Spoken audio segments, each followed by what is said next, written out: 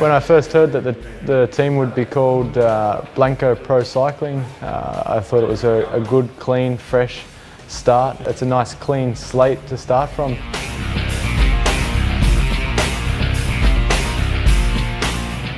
We hope that the rest of the cycling world also understands that too much has happened and that it should go the clean and honest way. And I think that's what the word Blanco stands for.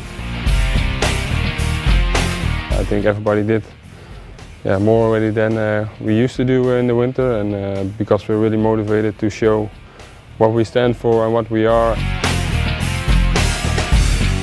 think we should look forward and try to do it at a correct way and win back the trust and the fun in cycling that the viewers should have.